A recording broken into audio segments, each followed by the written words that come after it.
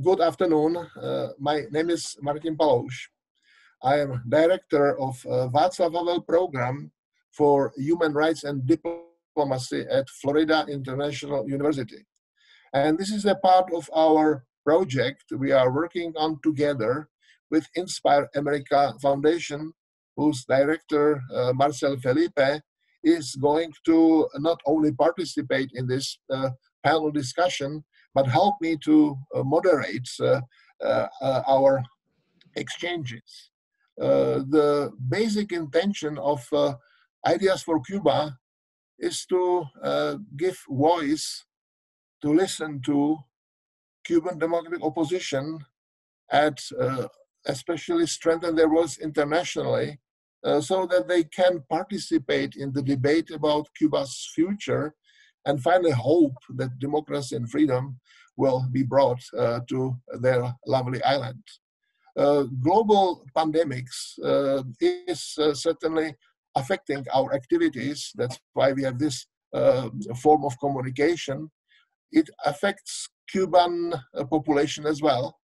And we would love to give to these people voices that they can participate in this important debate. Technically, it is not easy to bring them here. There will be no one participating directly in this conversation, but Inspire America Foundation has tried to do its best to bring their voices here. So I would pass it now to Marcel and ask him to make a couple of introductory remarks himself and maybe allow us to listen to what is the message from Cuba. Okay. Thank you, Martin. There's really a global pandemic that's affecting the entire world as we know it. However, there is specific nuances when it comes to societies such as China, North Korea, or Cuba, where there isn't a complete transparency from the part of the government. And those cases require special attention to be able to understand the impacts on that population and the available mechanism to be able to aid that population. It is because of the particular nature of the Cuban government and their history with transparency that it's so important for independent voices to also be heard, independent experts in Cuba to be heard. One of the things that we were trying to do here today, and unfortunately, technology has made it very difficult, is to try to get some of independent voices from Cuba to give us their perspective. But the issues were in part specifically medical and substantive. In the case of Cuba, what is the likelihood of the impact of this virus? For example, we've heard a lot of discussion about the hotter temperatures perhaps being something that attenuates the impact of the virus, and we're coming into summer, and Cuba is a particularly hot country. On the other hand, you have a country where earlier this year, before any public awareness, let's call it, of the virus in early January, there was a huge shortage and a decision made by the government not to buy sanitary products. You're talking about a communist government, where that means that there's not a free market. It depends what the government buys and puts on the store shelves. And the government decided specifically not to buy sanitary products in an effort to get more oil and other basic supplies. So in that context, it should worsen the situation. The heat might make it better. We're getting new data from places like the Czech Republic, China, that mandatory public use of masks, even if they're not the N95 masks, may have an effect. So a little bit of that discussion in the context of what we can expect in Cuba, I think, is one of the main topics that would be fruitful to get from this. The second topic here is how to get aid to, what is the best way to get aid to the Cuban people. We have seen a history on the part of this government to not allow aid to come in except through its own channels, but we've also seen a well-documented history of the government reselling the aid that is provided or re-gifting the aid to other countries, making it so that it's quite an issue. And in fact, the third and related subject is how this impacts U.S. policy. U.S. policy right now is definitely under attack, not just by the Cuban government, but but the folks that basically promote the Cuban government's point of view that the embargo should be completely lifted. The embargo has specific provisions in it for humanitarian aid and for medical supplies. So it really shouldn't be an issue, but we see that the government is already definitely starting to do these things. So those are the concepts, one of the issues and the concerns to be discussed with our experts today. We wanted to begin by a very well-known voice from Cuba, Dr. Bisset, a medical doctor who was a Nobel Prize nominee and a U.S. Presidential Medal winner, someone who was well-known and imprisoned for his work on criticizing the Cuban health system, and spent quite a bit of time in prison. So he sent us something from Cuba, which I believe we have now, and our host can play it and screen share it for us. Buenas, embajador Martin Palos, del Centro Harvard de la Universidad Internacional de la Florida. Doctor Marcel Felipe, presidente de la Fundación Inspire América. Distinguidas personalidades e invitados. Les habla el doctor Oscar Elías Bisset desde Cuba. Soy especialista en medicina interna y profesor de la misma especialidad. Laboré en el Sistema Nacional de Salud de Cuba durante 12 años, desde 1986 hasta principios de 1998, cuando el régimen de Cuba tronchó mi carrera médica por exponerle la realidad sobre casos de crímenes de genocidios en la medicina cubana. Al comandante Fidel Castro hice saber de un trabajo investigativo sobre el asesinato de niños nacidos vivos después de un aborto tardío en los hospitales de Cuba, cuyo título es Rivanol, un método para destruir la vida. La respuesta del comandante Castro no se hizo esperar y a los pocos días fui encarcelado provisionalmente y bajo interrogatorios y amenazas para que me retractara de la acusación. Esta situación represiva por parte del régimen castrista conllevó no solo a la pérdida de mi ejercicio profesional como médico, sino que la represión se proyectó sobre mi familia.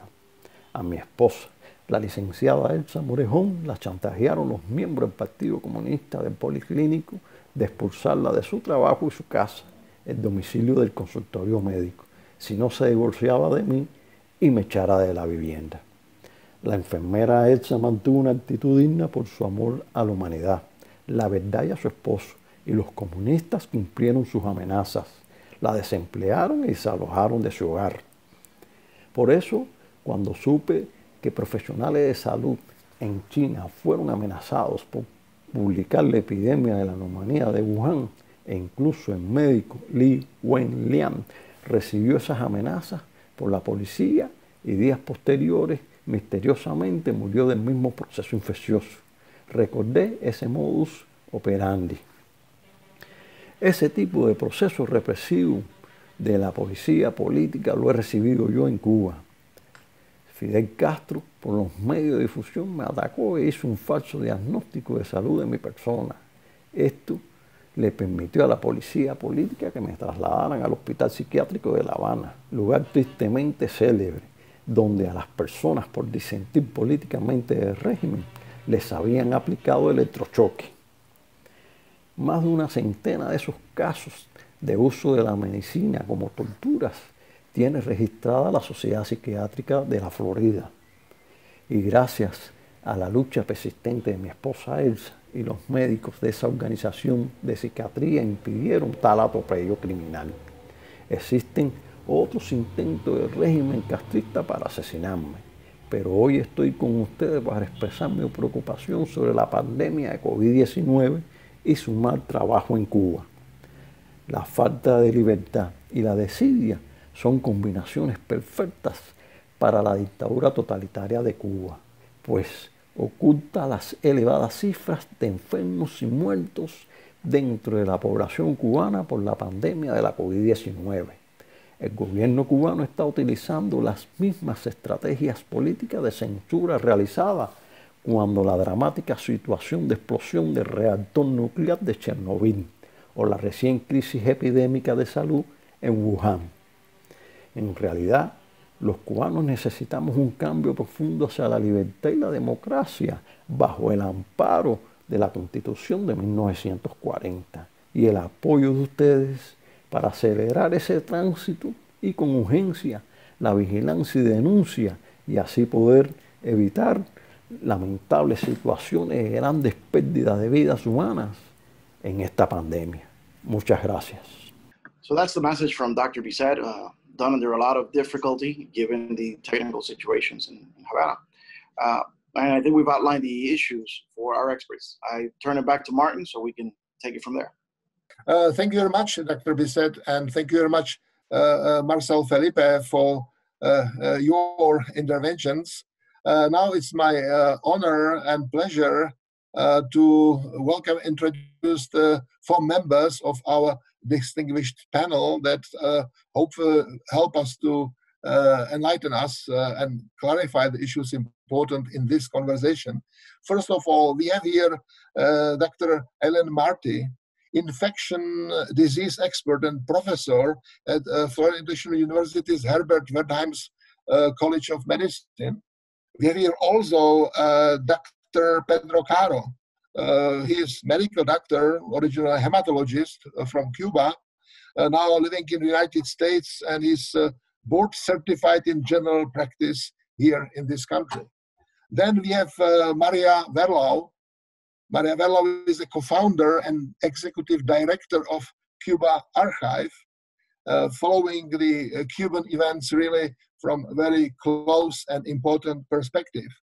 And the last but not least, we have Miguel Angel Martinez Neuchi, professor of political studies at University Austral de Chile, but he is of Venezuelan background, so he will bring his input from that perspective, because obviously regional context is also a very important concern we should take into consideration.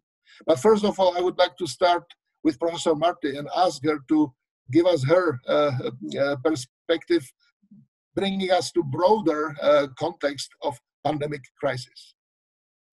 Hi, this is Dr. Marty. Thank you so much, Martin. I'm going to go ahead and share some slides to give you all a kind of a broad overview of what we know about this virus that we really only learned existed about 4 months ago, and where we are in the world on this particular issue. So the classification of this virus, it belongs to a group, an order of viruses called the Nidovirales group. It's a very interesting group because they have a strange way of reproducing. They have a nested set, and that nido is from the Latin word for nest because of the way their genetics are. And so there's a whole group of different types of viruses that fall into this nested set of reproduction, which is one of the biggest problems that we have with creating a vaccine or even treating people with this virus, is it belongs to this group. And if you notice over here on the far right, there is a member of the same group that is found in insects, but we've never found any member of the coronavirus group that's in insects. We divided into alpha, beta, delta, and gamma coronaviruses. Those are genuses. And what we're looking at here specifically is a beta coronavirus of this subgenus called Sarbo-coronavirus. And that includes the SARS virus of 2002, and that has many flavors, as well as this new SARS virus of CoV-2, which is the one that causes COVID-19. And notice that the MERS virus, which was a big problem starting in 2012 and caused a big outbreak in Korea in 2015, which is, by the way, why the Koreans had a much better response to COVID-19 than almost any other country, because they were warned by what happened to them with MERS back in 2015. But it belongs to a distinctive different subgroup. So what do we know about where this came from? We know that it's most closely related to a virus found in the horseshoe bat, which has this funny nose. It looks like a horseshoe, and that hence the name.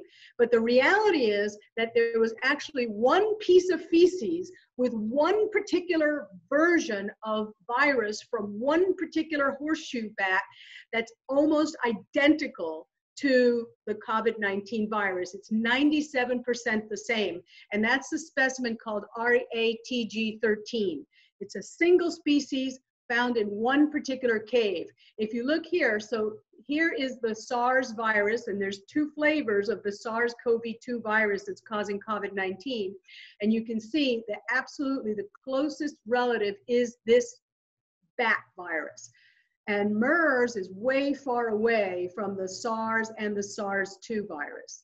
And here is the cave, the same distance as from Miami to New York to get to Hubei province. So it's a big distance that we're still seeing the same virus. The virus binds into our cells with a spike protein. And this version of the spike protein was reproduced by Romy Amaro, actually a relative of mine, who is studying how the spike protein interacts with the ACE2 receptor. ACE2 receptor in humans is actually almost identical to the ACE2 receptor in felines, that means cats. So we've seen domestic cats that are sick with COVID. They have had respiratory symptoms and diarrhea, and now, of course, the big publicized problem in tigers and lions in the Bronx. Ferrets, the ACE2 receptor is almost identical. Macaque monkeys, chimps, and we think other animals as well, which is a huge issue if we're going to control this virus, particularly since ferrets seem to be able to replicate the virus and not get sick. They're like asymptomatic carriers. So we know that on the 16th of March was the first day that the rest of the world had more cases than China.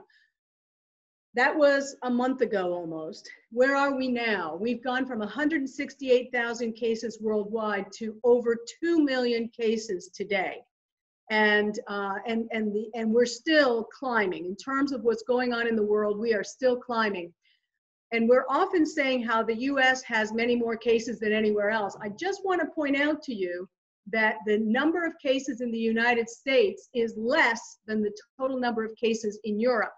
And that the case fatality rate in the United States is currently 4.4, which is higher than the case fatality rate than they had in China, but lots lower than the case fatality rate that we're seeing in Europe, where they are seeing a 9.8 case fatality rate. Of course, we had a little more time to get ready than the Europeans did, as their major outbreak certainly started before ours did in northern Italy, where it started for them. That's where we are today, and that's what's going on.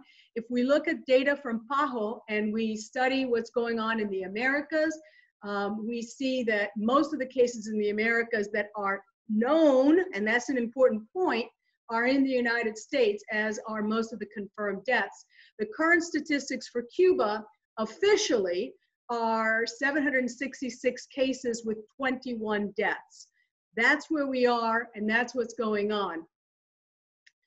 Important aspects of this disease is the fact that the virus is stable in a lot of environmental situations, including being stable as an aerosol if somebody coughs it out, right? And it can be, the virus can be grown, not just the RT-PCR found, but the actual culturing out and showing that the virus is alive for at least 3 hours as an aerosol. If you don't have negative pressure to get it out of the room, it's present for at least 4 days in undiluted urine, in diarrheal stool as well, and up to 9 days in suspension, up to 60 hours in plain old water or soil. It's perfectly alive, and then on a variety of surfaces. We've seen that plastic, so there was a move by some grocery stores to say don't use reusable sacks for your groceries. That's a bad idea,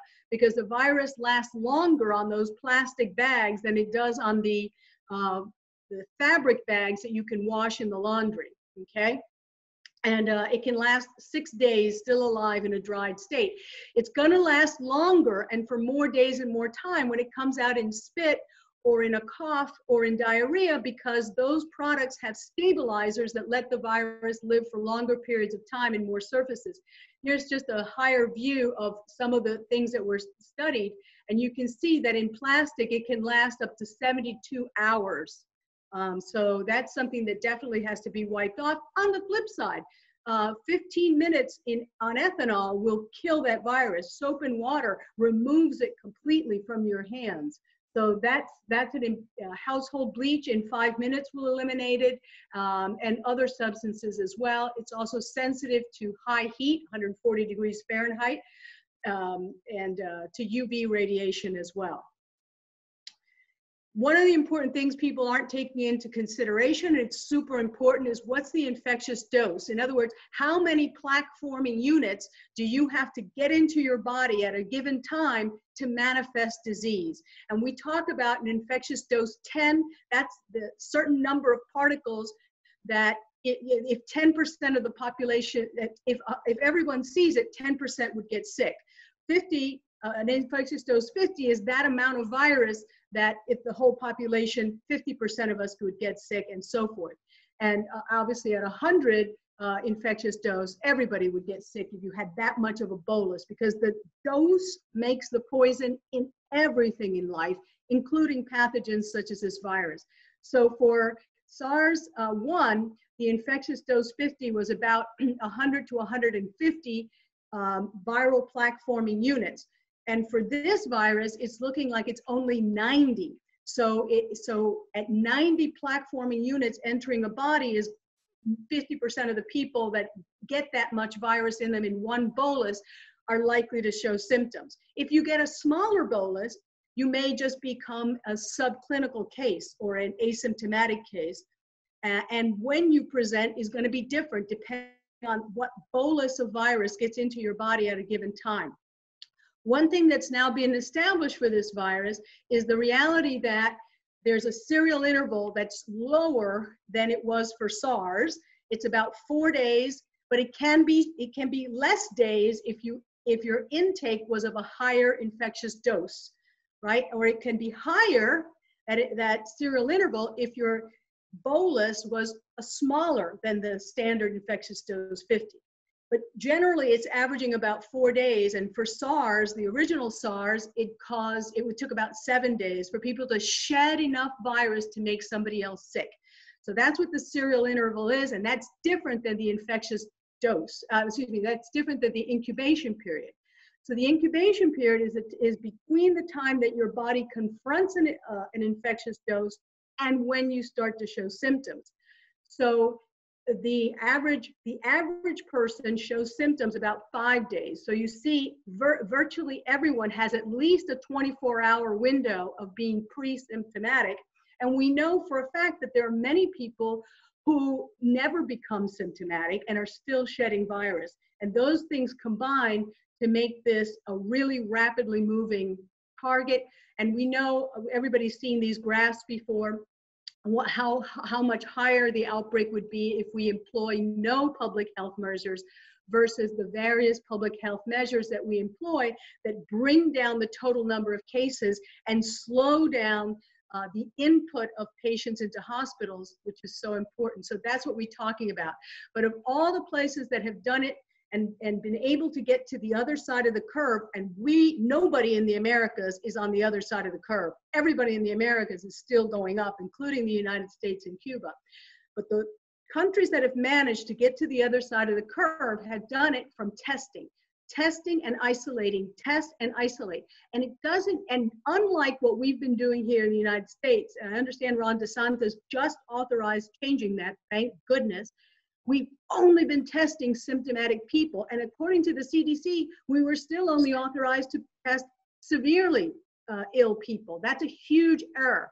It's a huge mistake. You have to test every contact of every person that is positive and isolate those individuals separately from everybody else, not leave them in the same household, unless, of course, we're talking about a child or somebody who's physically unable to take care of themselves.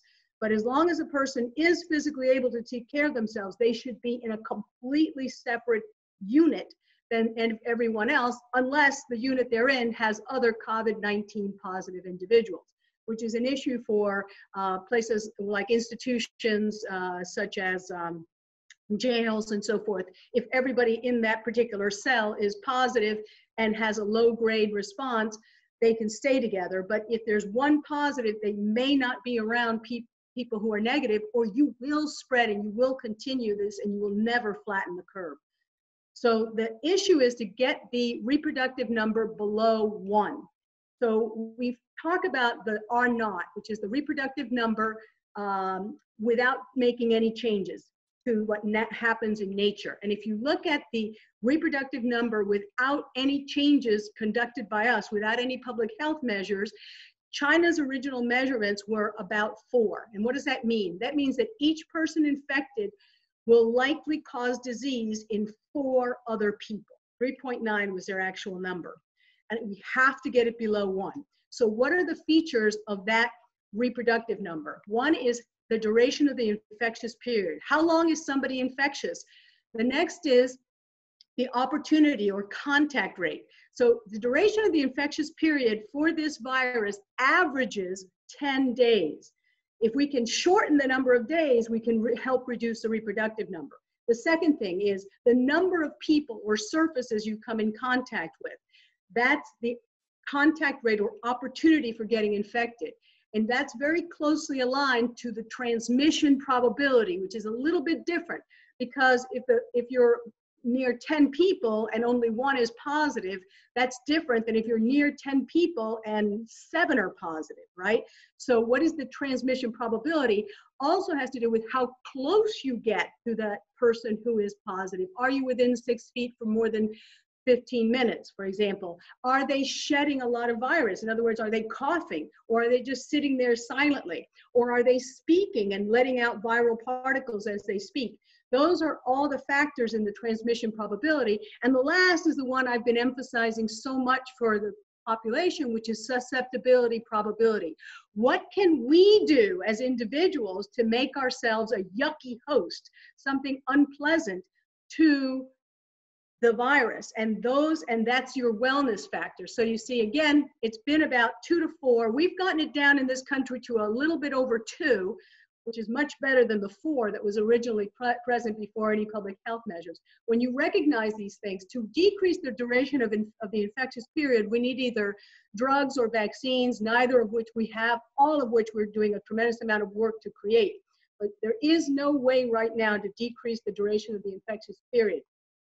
But we can decrease the opportunity for contact, and we can decrease the transmission probability.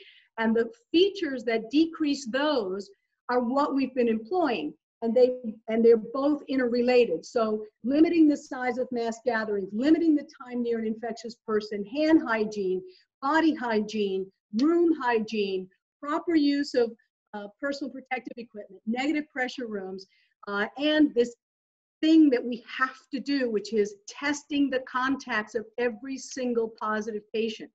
One of the things we've added to this is the use of masks for everyone because of the high rate of asymptomatic transmission, so that I may not know that I'm harboring virus. I feel perfectly great, but I go out there and I could be contaminating the world. So when I'm outside, I need to be wearing a mask. And of course, we have to look at some of the burial methods. We're not looking at that too well yet. That's an issue that's for the future. I've already mentioned there's an issue with animals. Since the January, WHO has been telling everyone, do not have pets near a COVID positive person. It's been largely ignored throughout the world, and that's a huge problem because, as we know, there is mechanical and possibly amplified transmission through animals. And of course, in terms of susceptibility, we mean healthy living, right? Exercise, proper sleep, proper nutrition, eating good, healthy food in appropriate quantities, not too much, not too little, not junk food, good variable diet. Exercise is absolutely imperative. It's part of a way of decreasing stress, which is very important. So make yourself happy, tell jokes, those things lower your cortisols and increase your endorphins and enkephalins, which are very, very good. And of course, if you have a comorbidity, we absolutely want those comorbidities to be in best possible condition, so they have to be treated, and we don't yet have a vaccine. But the goal again is to get that reproductive number below 1. If the reproductive number is below 1, we can go back to normal society. That's the bottom line. And that's why we need to do it. This is just sort of the presentation that has been shown to be true throughout the world, that about 80% of cases are either mild or moderate. By moderate, we mean a walking pneumonia. It's really very miserable for the people that have it. Some people have severe, some have critical disease, and that has shown to be true in the United States. And those are all the slides I really wanted to share with you today. I have a lot more material that goes into the details of how to treat the patients. But I think that if you have this kind of understanding of what the issues are and how we can get to the other side of the curve and bring the reproductive number below 1, I think that, that's the most important message for this conversation. Any questions? Dr. Martin, thank you very much for this really concise introduction. Maybe a question will come later, but let me go right away to Dr. Caro, who is Cuban, so he knows Cuban situation from his personal experience. And obviously, what was coming to my mind, what I was listening to the advices that you are giving to people how to help us to lower all these limits. Is it quite difficult to achieve these goals if you have a society with a shortage of everything, including soap, and if you want to suggest to people that they should have a balanced and healthy food, it might be for some societies pretty complicated thing. But anyways, please, Dr. Caro, it's your turn now. Okay. The first one, I want to let know that the health system in Cuba created a protocol for management, outpatient and inpatient, in all cases, and deal with this situation in Cuba. As outpatient, I think it's very similar, following the recommendations all around the world. The only difference is that they cases who has been in contact with another person with COVID virus, patients in that they suspect that has the disease, or they have a possible disease, and persons who arrive to the country are isolated in some places. It's the only difference in this protocol. I don't know if Dr. Martin had the possibility to check this protocol. I think it's a very good protocol. And they, once the patient has symptoms, the patient is admitted in the hospital. They don't follow the patient as outpatient. And they usually, or they have included in the protocol medication, natural products, homeopathic products. And they treat the patient with antivirals, including in some part of the protocol, they use interferon. And they classify, once the patient is in the hospital, they classify the patient as per health status, and they apply a treatment with antivirals, antibiotics, antagonists of the interleukin. That's it. I think it's a good protocol. The problem is the capacity to compliance with this situation, because from the economical point of view, I think if they have too many cases, it will be very difficult, really have compliance and resolve the problem. But they have good experience from the epidemiological point of view. In Cuba, I know there are very, very good doctors, because I know too many doctors in Cuba. And I would like that Dr. Martin check this protocol, because something may be controversial, no? And it would be a good idea that we check it and give the opinion about this protocol. So this is maybe from the side of experts and science in area of medicine. I would laugh, and I think it's very important that whole thing is put into a political context, because there can be a very general and fundamental thesis formulated. Certain political situations maybe are more capable to, by making mistakes, adapting themselves to the changing circumstances, correcting themselves in the context of open debates, to come up to some sort of better and better solution. We hope that this solution does exist, but certain political systems are, and I'm afraid that Cuba might fall into this category, are trying to do something else. Instead of serving first its population, how to deal with these challenges. So I would ask Maria Verlau, she's not doctor, she's a historian, political scientist, to give us her perspective, because I think that it will be a slightly different one. Maria. Yes, thank you very much. I do have a question that I will leave on the table for the expert. And is Cuba really using interferon as is part of the protocol, because they're exporting it and taking the opportunity of sending teams of doctors overseas with a package deal with the interferon that has been sold to the world as a wonder cure. We're coming out with a whole piece on that. So I have the question because in none of the reports by the Ministry of Health in Cuba is there any mention of the use of interferon and the supposed effectiveness of this drug in treating the disease.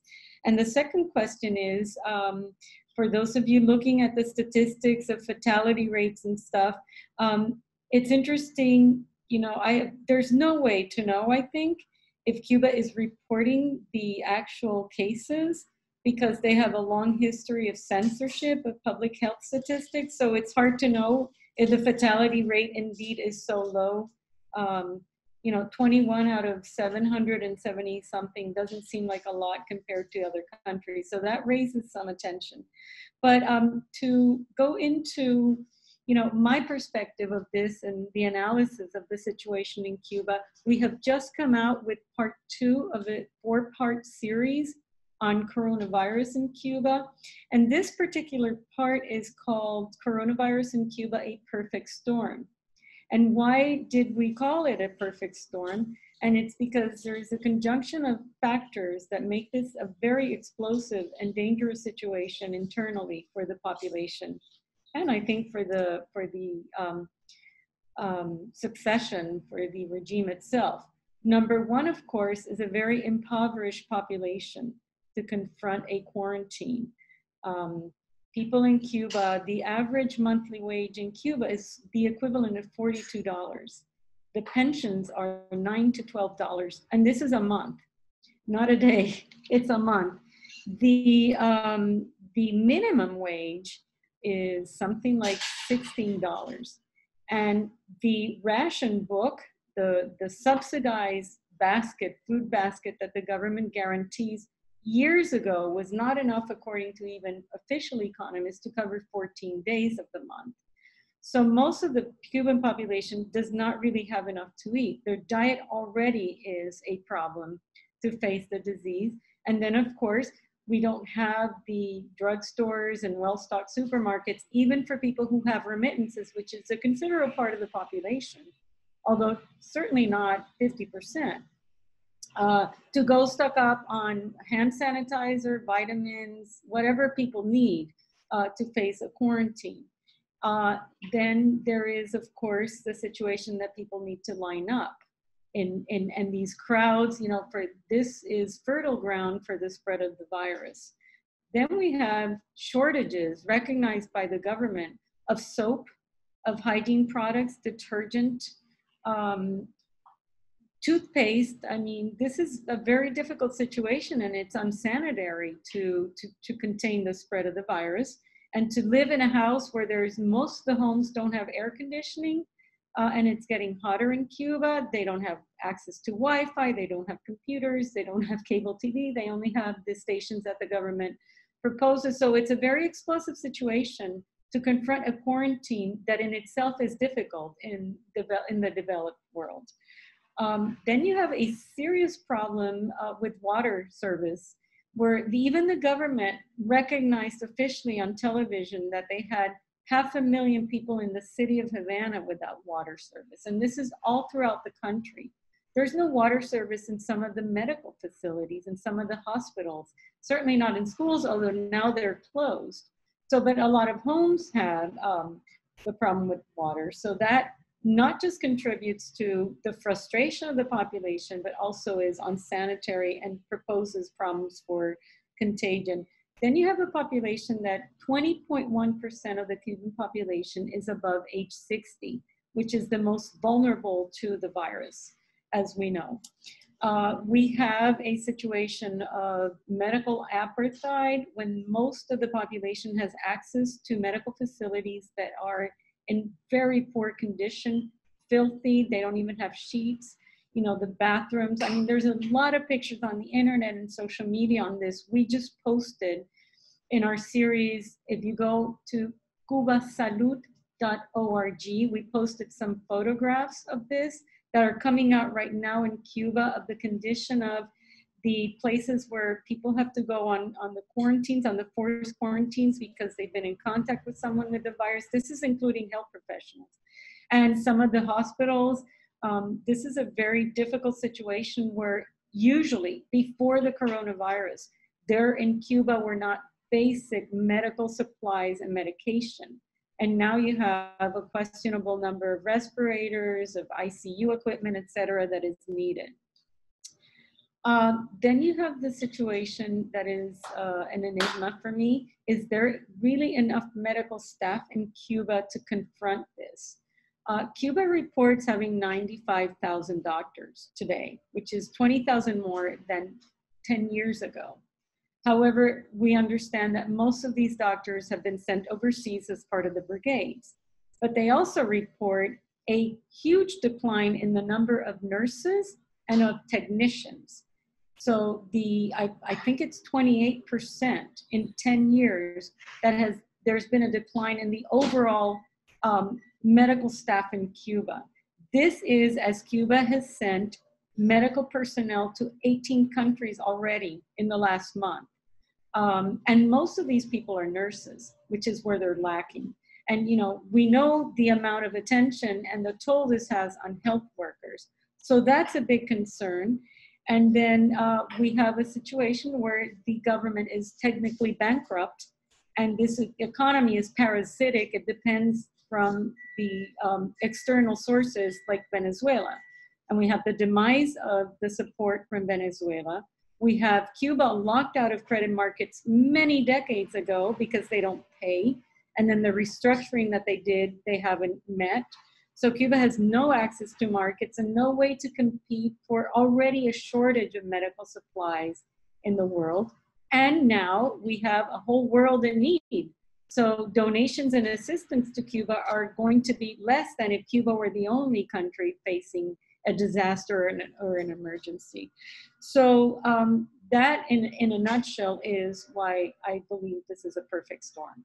Maria, thank you very much for this very important contribution to the debate.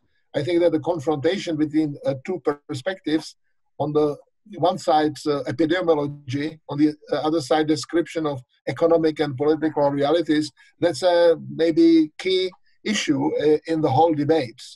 And from here, I think the question, what can we do, what can be done in this context really can start. So I would like now to go to Professor Miguel Angel Martinez Meusi, who hopefully will able to bring us a regional perspective because maybe Venezuela, the closest partner in Cuba in that respect, also is experiencing the same situation, and it might be some similarities between these two countries in the current moment. Thank you, Professor Parlos. Thank you, everybody, for allowing me to participate in this panel. Well, yes, I am Venezuelan, although living here in Chile the last 4 years. But my research line is about the Venezuelan political situation. I am political scientist, and I should say that the situation in Venezuela right now is similar to the one that was being described by Dr. Verlao in Cuba in many things. In as much the political system of domination um, installed by the Chavista government is very similar to the one that is being used in Cuba. So the problem right now is that Venezuela was already living a complex humanitarian crisis. So this crisis is getting uh, worse right now with the coronavirus pandemic. Uh, there are huge differences between the numbers that show the official statistics and what some independent media have been saying. For example, currently the number of infected people is about 200 only, and there are taking about only nine dead people. So, but we are all thinking about many more people infected, and the situation is especially bad because we are suffering the lack of water, the lack of medicines, medical supplies in the hospitals. The current situation in the hospital is awful. So if we were already living a disaster in the situation of of public health and private health, the situation is expected to get worse in the next few weeks. So, uh, um, nonetheless, the situation is already being used by the Chavista government to take wider control over the population. For example, President Guaido was planning to mobilize many people during the current weeks. But the government of Maduro is taking advantage of this situation to um, mm, use the quarantines to keep all the people in their homes. So the situation is also being is also being used by the government to punish, to threaten many political figures that are trying to connect the people, to organize a protest all over the country. And well, we can see that the situation right now is one of the huge concern about the situation of our leaders and the people who cannot get access to health programs. Uh, we are also suffering the problem of the fuel, the gasoline. Venezuela, which is an oil producer country, is now producing no much more oil. About 600,000 barrels a day is the current production in Venezuela, and this is suffering also the impact of international and especially US sanctions. So, for example, we see that the Russian enterprises, oil companies that were working in Venezuela are now being punished, and the situation in the refineries is really awful. So, in this moment, we can see that Venezuelans don't have access even to the gasoline. So we are seeing many protests that are starting to erupt in Venezuela from people who is asking for the access to the gasoline. Because the problem is that in a destroyed economy, such as the Venezuelan one, the people cannot even get food, cannot even move to get food. So it's also we should say that it's a perfect storm situation. Um, Well, what can be done in this situation? Some sectors, political and social sectors, are asking for a kind of agreement between Maduro and Guaido, between Chavista and opposition sectors, in order to get access to um, international financing to protect and to help the medical system in Venezuela to offer a better response to the crisis of the pandemic. But the problem is that so far we cannot see as possible that kind of cooperation. I think there is no interest in political actors to get uh, to settle this kind of agreement because uh, as we have seen right now, the crisis is useful for the Chavista government to control the people. And it's also useful to endorse a narrative of foreign blockade against the sanctions of the US and also the European Union and Canada and other countries. So I think as a conclusion of all the situation, that the crisis is being really useful for the government while the people is not angry enough to protest. That's it. That the government is using the crisis to control population, and if we don't see any kind of huge protest of the population, this is going to be useful for improve to deep this control over the population. Thank you very much for this intervention. I still would love to give to all of you at least once more an opportunity to react to what you have heard from your partners in this discussion. But let me to say this. It seems to me that speaking in general terms, we are here operating in a triangle with three tops. Science is on the one of them, and I think that the case was made here pretty clearly. But on the other side, we have economics. We have the state of societies, what they can afford and what they cannot afford. But most important, in my view, is the third top of this triangle, which is politics. Because obviously the most important weapon to fight against virus is, I would say, positive response of the population, the willingness that their participation in the process makes sense. And it seems to me that democratic participation is the most important condition for the success. And in both cases, Cuba and Venezuela, I don't see that. And obviously then the question is, what should be the international response to that situation? What other countries can do for individuals in Cuba suffering and in Venezuela suffering the current situation to help them, but at the same time to help them to start a political process. So I see Dr. Marte already trying to raise her hand, but maybe go ahead. No, go ahead.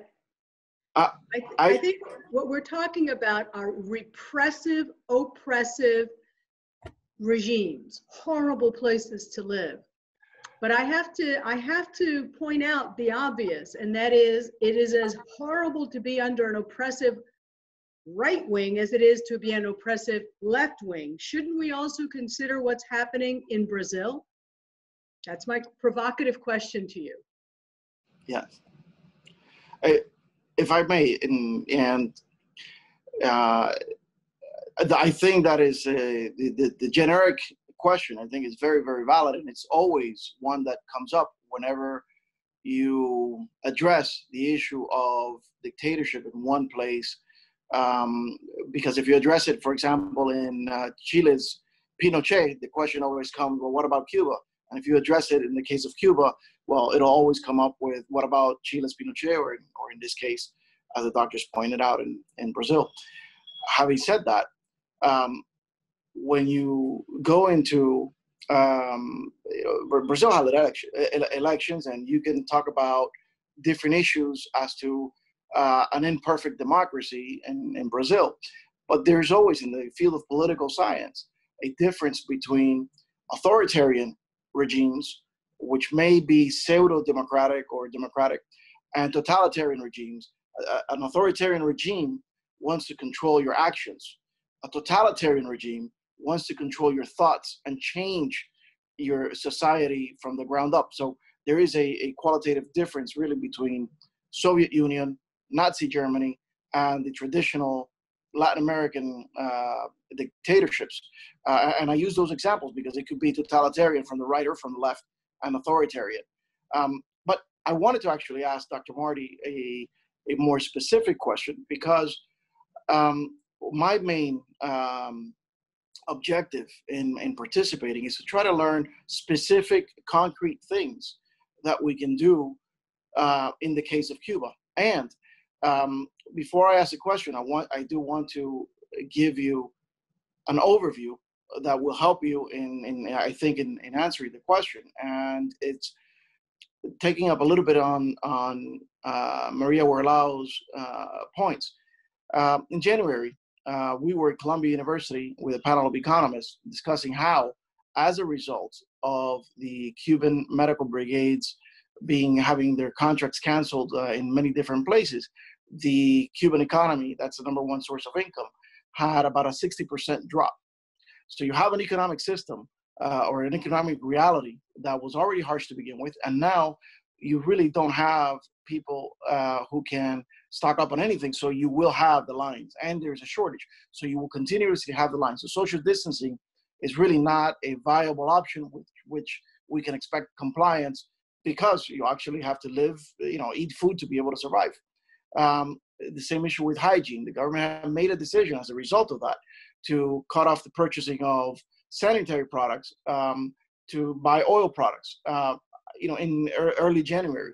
So now there will be a catch up, and again, no money, no access to credit for the same reasons that she stated.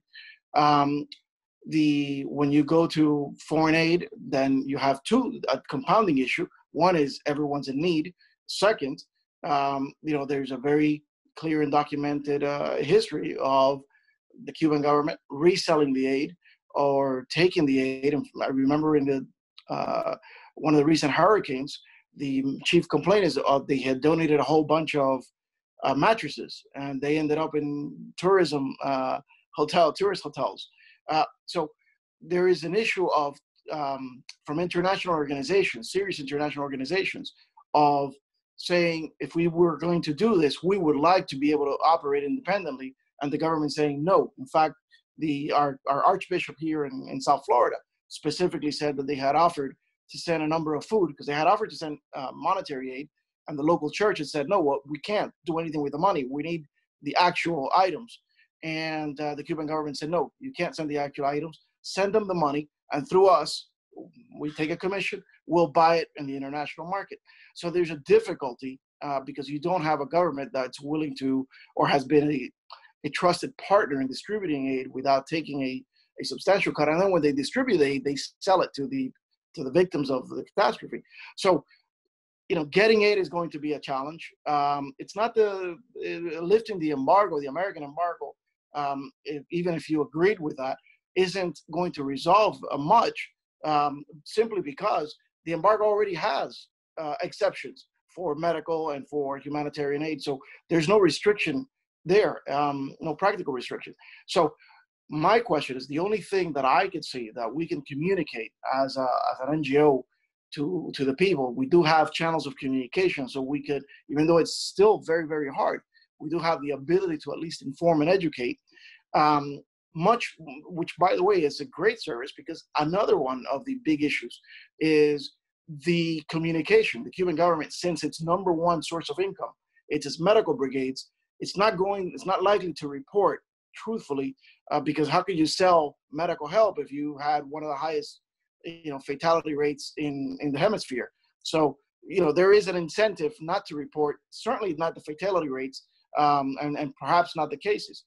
So you'd have to go back to very low-tech, homemade solutions. And the only one that really pops up to mind, and I'd like to see if Dr. Marty has any other ideas, are the homemade masks. We've heard from Czech Republic and Japan, where you know, a lot of the, and this you touched on this, you know, early on we had some, I don't want to call it disinformation, but sort of half truths in that, well, the only thing that would protect you is the N95. Perhaps the N95 mask are the only things that fully protect you, but obviously any kind of protection is good. And if you implement a policy, whether at the, you know, through public communication or directly through the government, because you know, as much as the Cuban government and I are always on opposite ends of everything, I would very much like for them to pick up on this webinar, which they're surely going to listen to, and say, you know what, that's not a good idea. Let's start having everybody wear homemade face masks, because as you said, it's not so much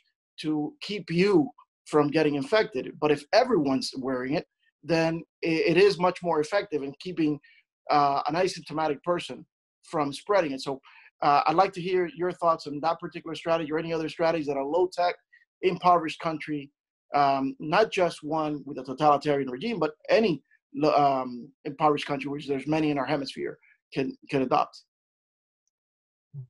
Also, I have been a big advocate of masks for all for quite a few weeks now, precisely for the reason that you say. It's something any household can create easily without much in the way of recourse. And I know that in Cuba, they have pieces of material that can be turned into masks. The Cuban people are an ingenious people by nature. And so they find a way to resolve those kinds of problems. The hygiene problem with the lack of soap is a huge issue for them, particularly with the spread to the environment. And I don't know of any easy solution other than somehow getting soap into their hands. The government of Cuba falsely or truly prides itself on its capabilities in terms of molecular biology and medical studies in general. So there is no real reason why they couldn't test their population and that would contribute to decreasing the outbreak. Of course, we're asking a totalitarian regime that we don't trust to isolate people based on medicine as opposed to political ideology, and that's a slippery slope. But in theory, if they actually cared about their people, they would in fact do the contact testing of any positive patient, and that means every member of the household, and then find safe ways to isolate individuals that can be isolated. And I'm not sure how we could enforce their doing that in a humanitarian, safe, effective, and non-political way. Very well. So I think that I'm just watching time. We need to wrap it up. So first I would like to ask Dr. Caro, who was following patiently the whole discussion, to make his final comments, and then Maria Verlau will be the last one, and then I will tell you goodbye. Dr. Caro. Yes. No, it is well known what she was talking about, and those are difficulties who will be in making create the difficulties to compliance with this protocol of treatment. No doubt. But what I was explaining was the protocol and how they are managing this problem, and it's something very interesting to be checked and read and try to follow how it functions. They will be able to control the situation. Yes. Okay, Maria, your turn. Yes, thank you. Actually, to respond to Dr. Marty's remark, I think the Cuban regime for 61 years has demonstrated that it does not care about its people. It cares about staying in power. And sadly, it's exported its model to Venezuela, and we're seeing the terrible consequences of that. So I want to just finish by saying what can be done.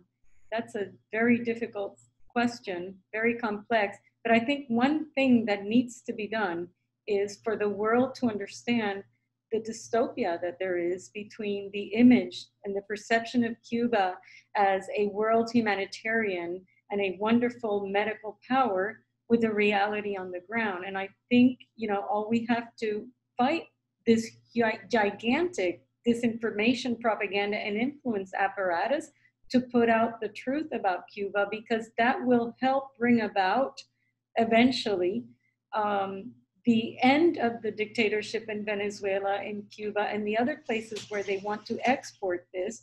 And if the people can exercise their sovereignty and their fundamental human rights that have been denied in all aspects of their lives, then they will be in a better shape to confront not just this emergency, but all others, and have, you know, a chance for prosperity and stability.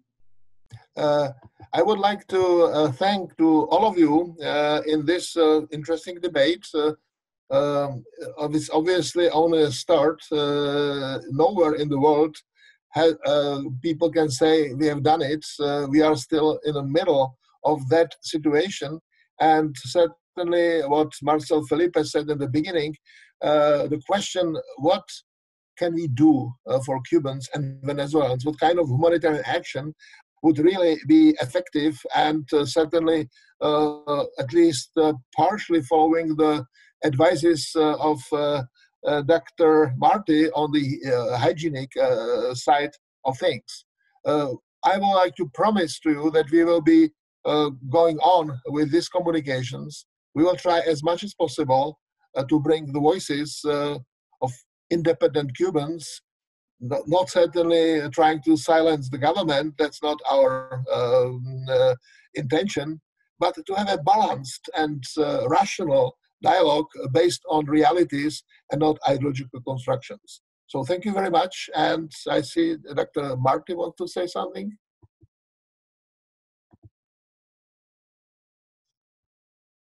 Yes, my question is to Maria, because I totally agree with what you're saying, but I don't see the tool. I don't see the tool for doing what you're asking. We need to almost find a way to shame the government into doing what they must do to help protect their citizens.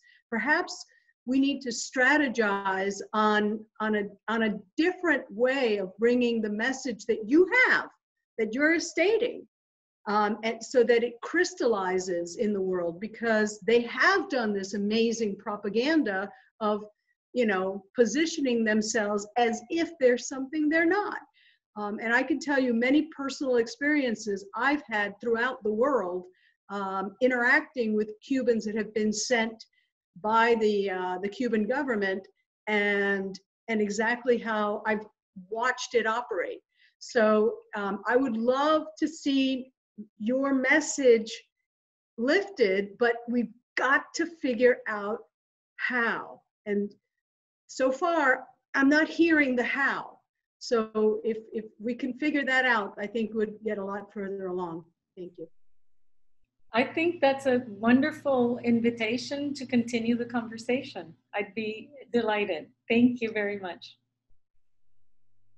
Based on where we are in the pandemic, there's really no time that will realistically get to the point of shaming the Cuban government into doing something, or to change the narrative that they've created over such a long time with so much resources.